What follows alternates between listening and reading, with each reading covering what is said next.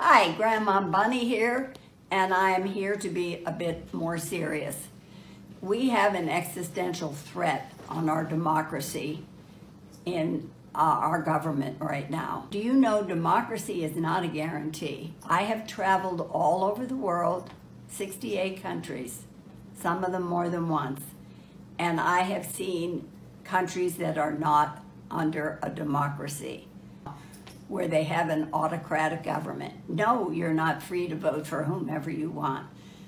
No, you cannot have a life of freedom.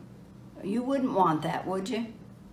So what does that mean? It means you need to vote, you need to be involved, and yes, you can carve out a little bit of your time to do that. And I look forward to your getting involved because you are the future and you are going to make this world a great place.